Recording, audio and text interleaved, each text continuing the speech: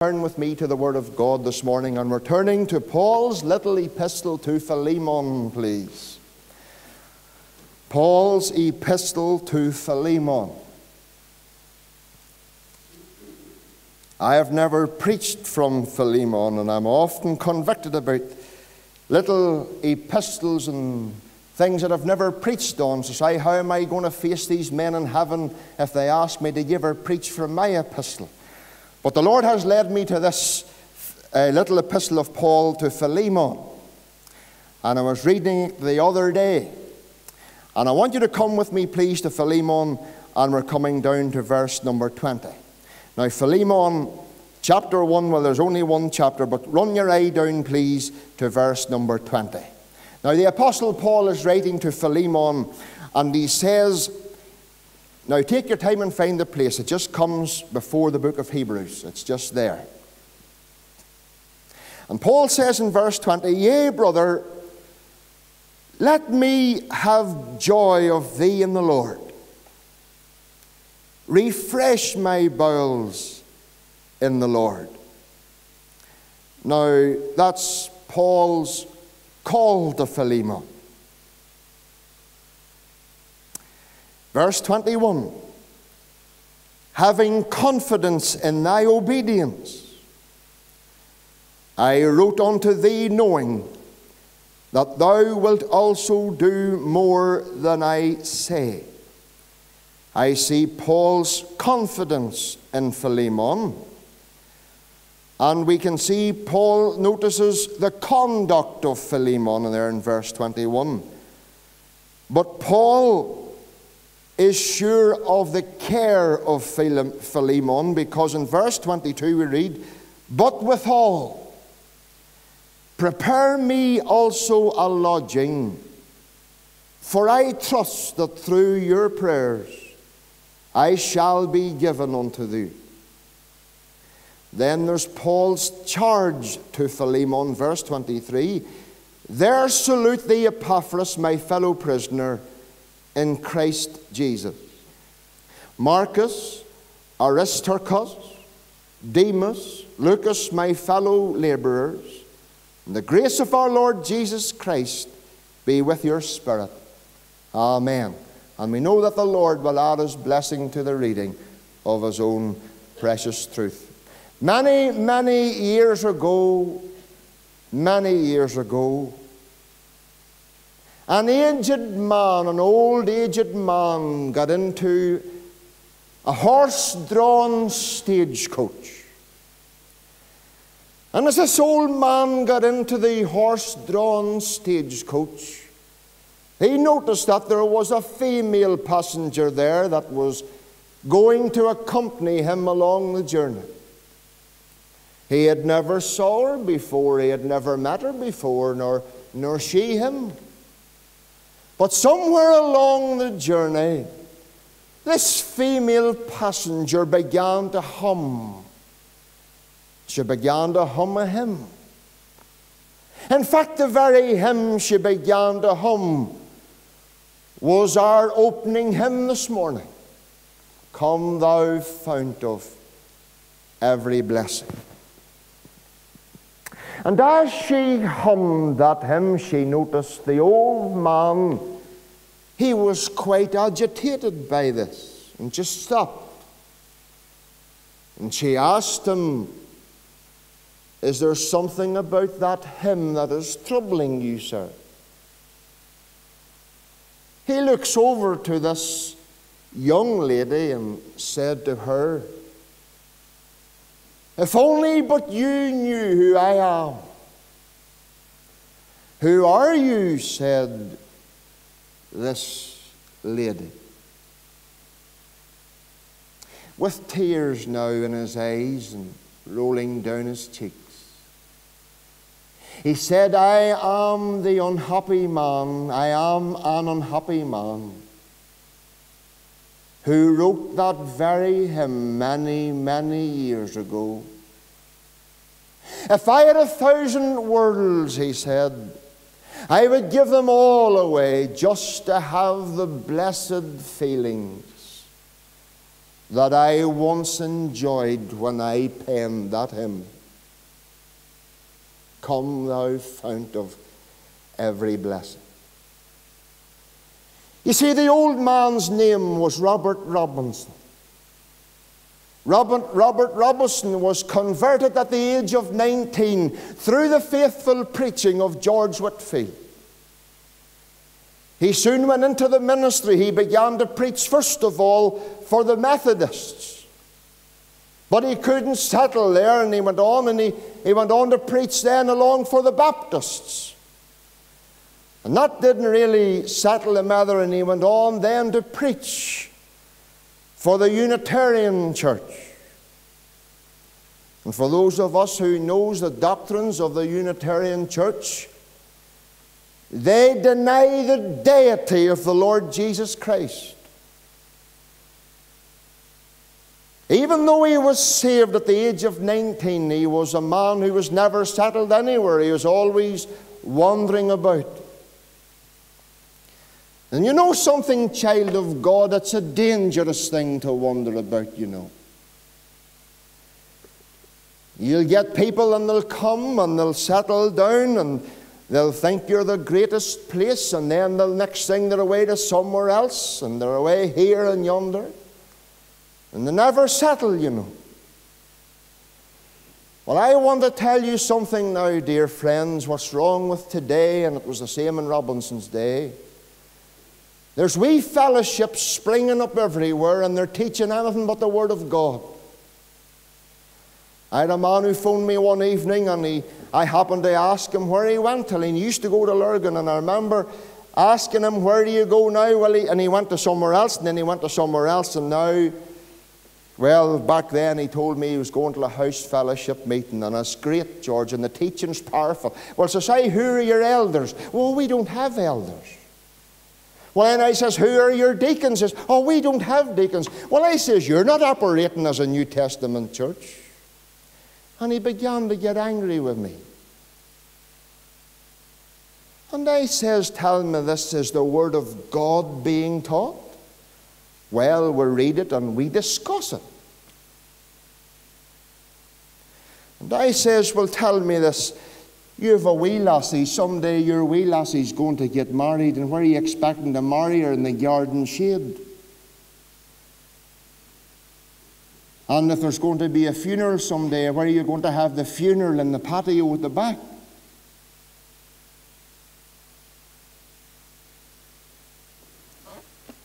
I was talking to him the other day. Do you know where he is now? He's nowhere. The wee house meeting all fell through. And I'll tell you something now. You young people, will you listen to me now? Because I'm your friend as well as your pastor. If you want a place to go till, you make sure you go to the place where the Bible is preached. Authorized version. And you make sure you go where Christ is the center, not the pastor. I'll tell you, Christ is the center here, not me. Not me.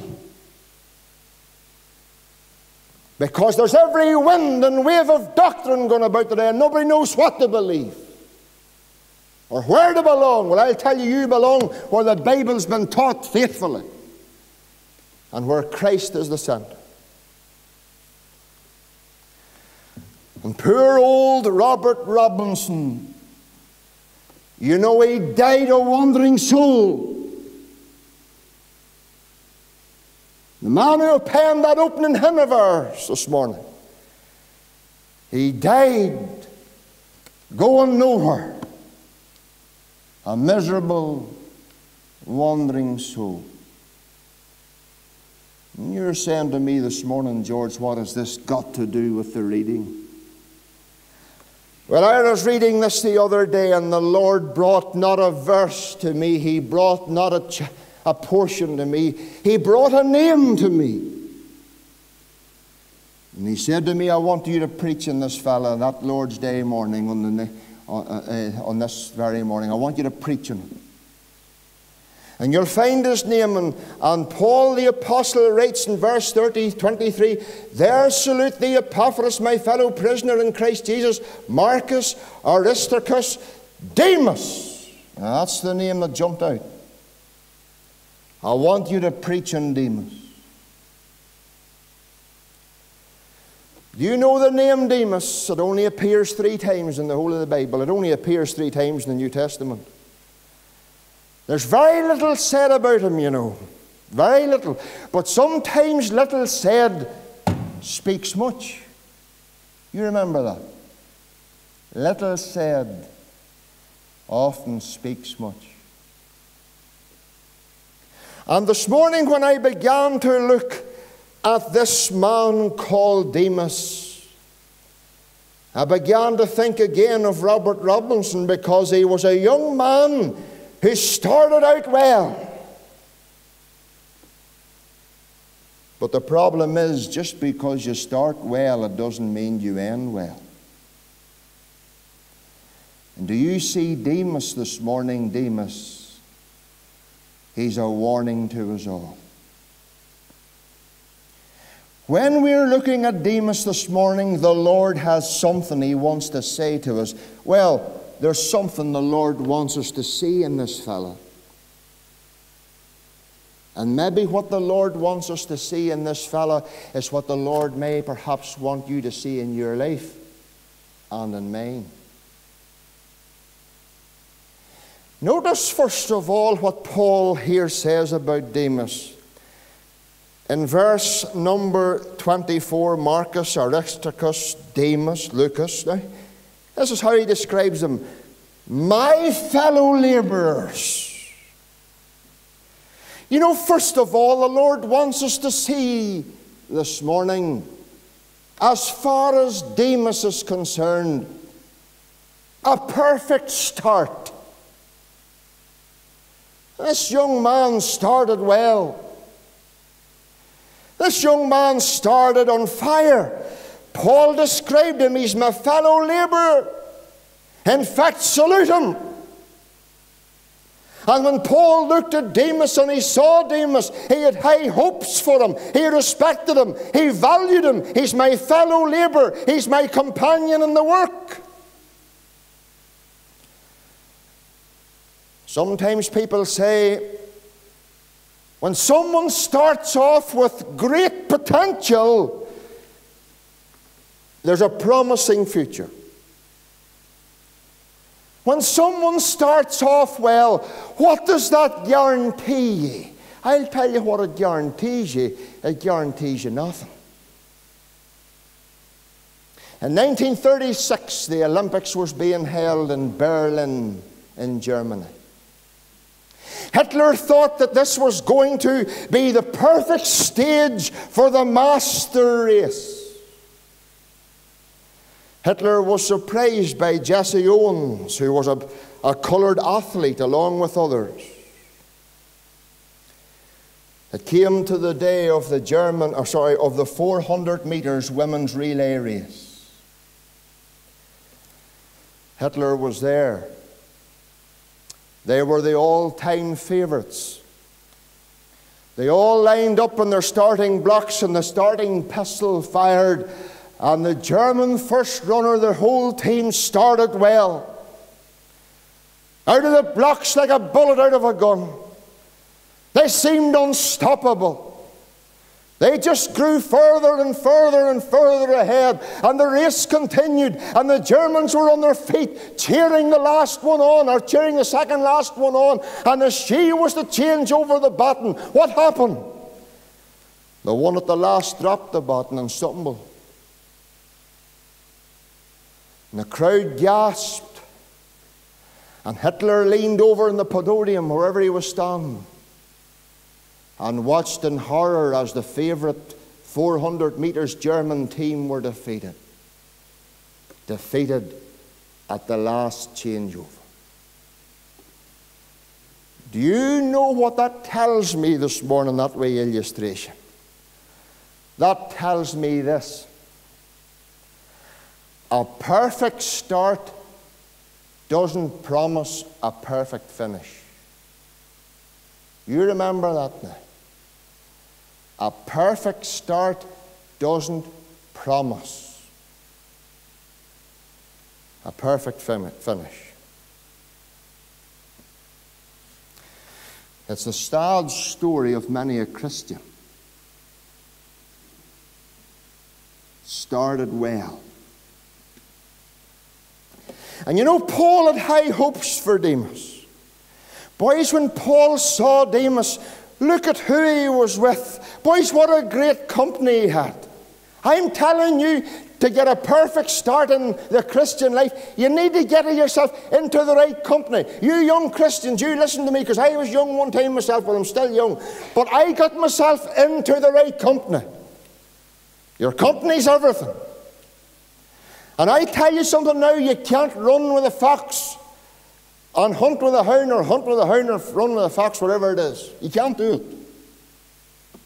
People think, well, you can be a Christian on a Sunday and live whatever way you like on a Monday. Friend, I can tell you, you're not a Christian if you do.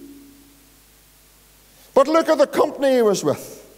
Marcus, that was Mark. He was the man who penned the second gospel. Aristarchus, he was the man who accompanied Paul on several missionary journeys. In fact, he was a prisoner with Paul.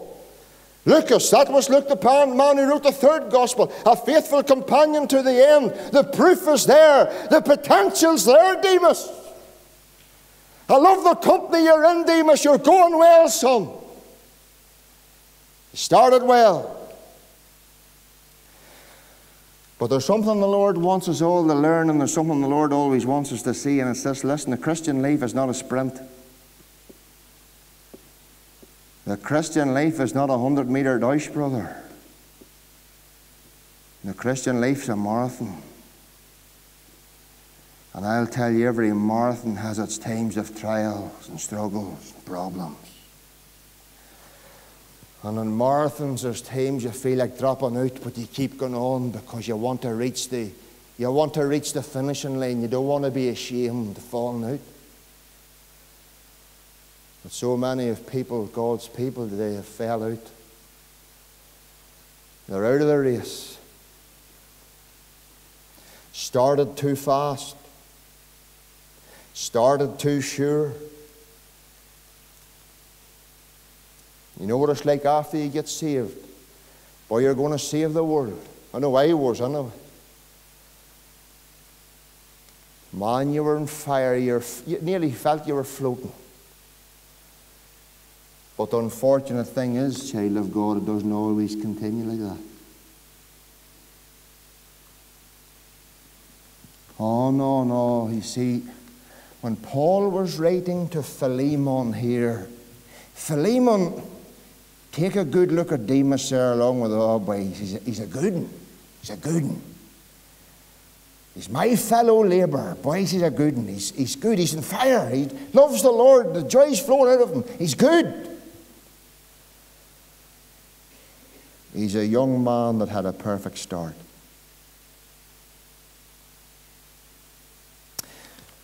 But when Paul was writing to the church at Colossae, the tune began to change concerning Demas. Because when Paul was writing to the Colossians in chapter 4 and verse 14, it says there, Paul speaking to the believers at Colossae says, now Luke the beloved physician and Demas, that's all he could say, and Demas. Paul noticed when he was writing to the church at Colossae, Demas now had started going off the boil. His name was on the books, but that's all it was. And I want to tell you now, friend, we see Demas now on a perilous slope. You see, child of God, listen, this is a warning to me as much as it is to you. You don't go off the boil overnight. We can all go off the boil gradually. We can all begin to slide on the perilous slope gradually. I'll tell you something now, backsliding is something that doesn't happen suddenly. Backsliding is something that doesn't happen overnight. It's a gradual event. And you'll only realize when you're backslidden when you've got that bit too far. I remember when I was growing up, I never opened my mother's gate. I jumped it. I hurdled it. And I had it all timed out. Over the gate, 2 steps over the first flower bed, 1 step over the second flower bed, and 3 steps was the back door. Oh, Sebastian Coe wouldn't have a look in Beverly. And that's the way I done it for years. Even after I was married, make myself feel good. I was up there visiting my mother there the other night, and I thought I'd have a go. I just opened the gate. You see, it comes on you slowly until you realize where you are when it's too late. And Paul was writing to the Colossae. He says to the believers in Colossae, Demas, he's on the perilous slope. He's on the perilous slope because he's sliding away. Tell me, child of God, are you sliding away?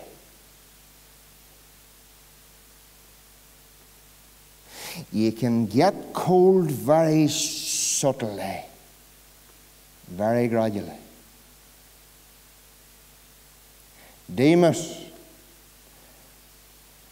where are you now, Demas? I can't call you my fellow laborer now, Demas. Tell me this, child of God, where are you in your Christian life? Are you like Demas this morning? You're not running well now?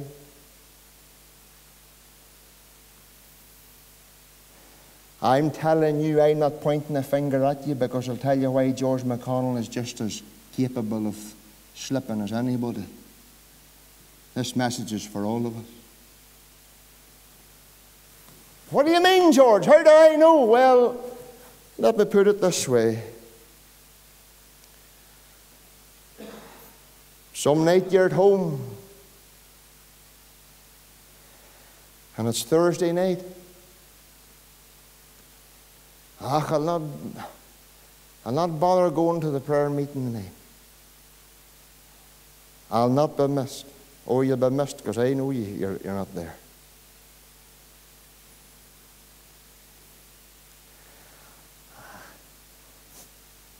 Have a wee sniff there.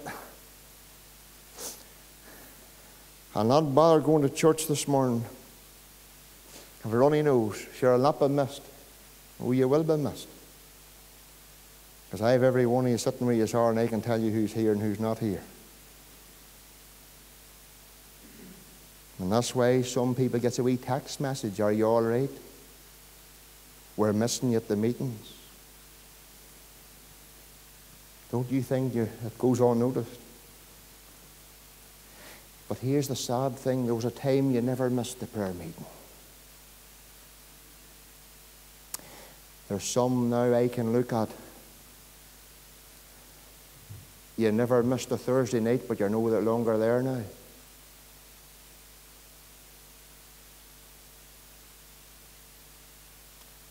Where are you?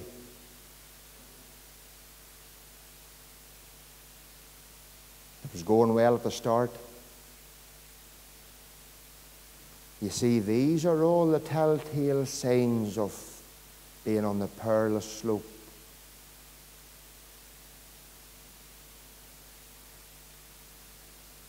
Church attendance. Maybe it's not as good as it was. Why would that be now? Because I'll tell you why. You're in the slippery slope, that's why. And I'm saying this with all the love in my heart, and I'm saying this morning because I could be in that place myself.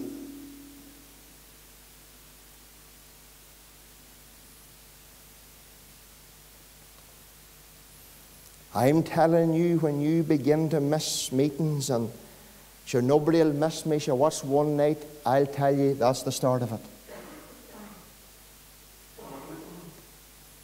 A downward slope starts off gradually. But you remember, this is slippery. And it's easy going down the slope than it is trying to get back up it. Then there's other ways, mind you. There's other ways that you could find yourself, for all the telltale signs of it being on the slippery slope. Maybe there was a time in your life when it would have killed you to tell a lie. It would have killed you. The thought of it, to tell a lie. Now there's believers could tell a lie that would hang the devil and doesn't even bother them.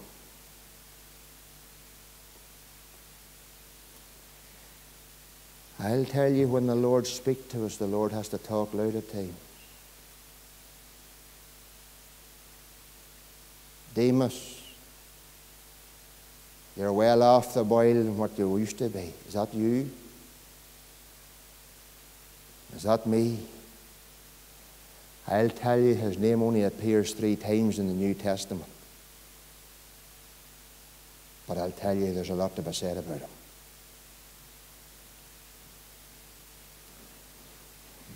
But here's the foolish thing. Here's the foolish thing. The foolish thing is, child of God, knowing that your heart's grown cold, knowing that you are on the slippery slope, knowing you are far from God, but you don't do anything about it. That's the sad thing. The sad thing is, child of God, is when we know we're not what we used to be. And we know we're not in the prayer meeting as often as we once was. When we know we're not in the church attendance as we once were. And we know, but we don't do anything about it. Now that's the problem. That's the problem. You believers in Colossae, listen to me. Demas, his heart's not with me.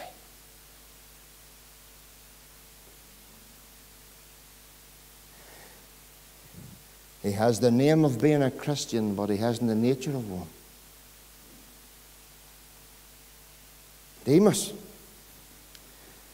he has the profession of a Christian, but he doesn't have the personality of one. I'll tell you, the Lord has a lot for us to learn from Demas. Would you not think so? But God's message finishes with a man who had a perfect start. But we're finished now with a pitiful scene. A perfect start. A perilous slope. A pitiful scene. Now Paul, he's writing to Timothy. And in 2 Timothy 4 and verse 10 he says this: For Demas has forsaken me, having loved this present world. The man that once stood with me, and worked with me, and laboured with me, he's nowhere now. He's forsaken me. I'm telling you, hey, Paul's piping a different tune now. When he was writing to Philemon, he was piping the Scottish jig. But now when he's writing to Timothy, he's now piping a sorrowful lament. I'll tell you, the tune has changed. Has the tune changed in your life, dear? Has the tune changed in my life? I'll always bring myself down alongside you because I'm only human too. Because there go any of us but for the grace of God.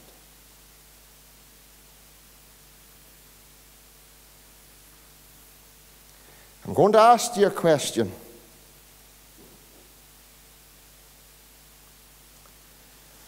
Was he ever saved? I'm not judging him. I'm only asking the question.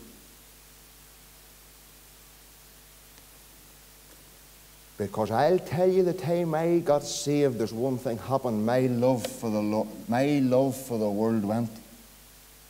In fact, it went before I got saved. You remember this Judas? I was talking to our brother Mark, who's here this morning. I was talking to him about this the other day. Think of Judas. He was the least man out of the 12 you thought would have betrayed him. Judas preached the gospel. Judas performed miracles. Where is he? He's in hell. Because the Bible says he's there, having gone to his own place. I'll tell you, the spotlight of Demas is on George McConnell this morning, maybe as much as he's on you. How much of Demas is in me?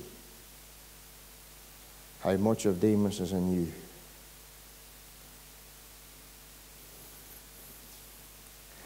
And if you know someone that once walked well, you remember this. Don't you criticize them. And don't come to me criticizing them. Dear, help you if you do. And don't you condemn them either.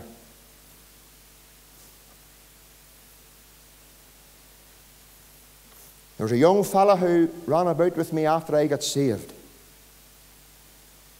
And his father was one of 2 policemen who were murdered by the IRA in Ballygawley in 1985. Colin took it well, the son. But unfortunately, he took it too well. And grief's a funny thing. About a year later, Colin went totally off the rails. Total haywire. You say to me, George, what do you do to a boy like that? Well, I'll tell you one thing you don't do to him. You don't criticize him, you don't condemn him, and I'll tell you, you don't preach to him either. You don't preach to them. You don't do that either. About a year after Colin fell away, I met up with him and said, hey boy, what about a game of snooker some night, you and me? I told him I haven't lost my touch to you on for a game. He says, I will. Went in for a game of snooker with him in the wee snooker club there in Auchinacloy. I never said to him about the Lord, never mentioned anything about prayer meetings or nothing, never mentioned a thing. I'm going out through the door, I pulled the door behind me, and he says, we have to do this again sometimes. I says, no problem. I'm your man. I says, if you're in for a stuffing, I says, you want a stuffing? I says, well, soon do that. But you know how that went on for about maybe 6 months or more? And Tom Ross was having a mission in Auchinacloy Presbyterian Church. I said, hey, Colin, there's a wee mission going on in the Presbyterian. I'm thinking of going somewhere, but I don't want to go on my own. He said, I wasn't going with Tracy at the time. Say, will you come round? I don't want to go on my own. I will. Colin went one night. One night. Just one night. He wouldn't go any other night. But what he heard that night was enough, because 2 weeks later, Colin got back with the Lord. I'm telling you now, if anybody has went off the rails, don't you criticize them, don't you condemn them, and don't you preach at them. Love them and pray for them. Because I'll tell you, there's a wee touch of Demas in us all.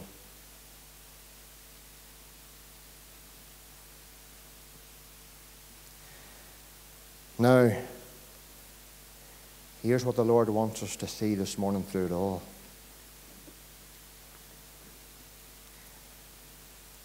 You and I are not to live our Christian lives with the thought of how well we started. We are to live our Christian lives with the thought as to how well we're going to finish. Any man that's in a race, you're not looking behind you from where your starting blocks were, you're looking for the finishing line. And you want to finish well, because I'll tell you, a perfect start doesn't guarantee or promise a perfect finish. Don't, for goodness sake, live your Christian life with the thought of how well you started. you live your Christian life with the thought of how well you're going to finish. And God will bless you. Because Demas is a warning to us all. We're going to turn now to our green hymn books.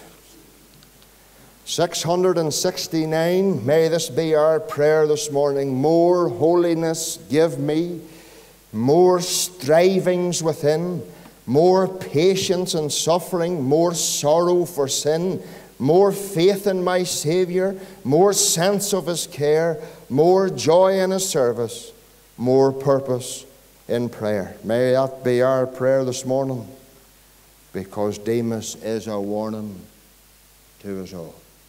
The Lord bless you.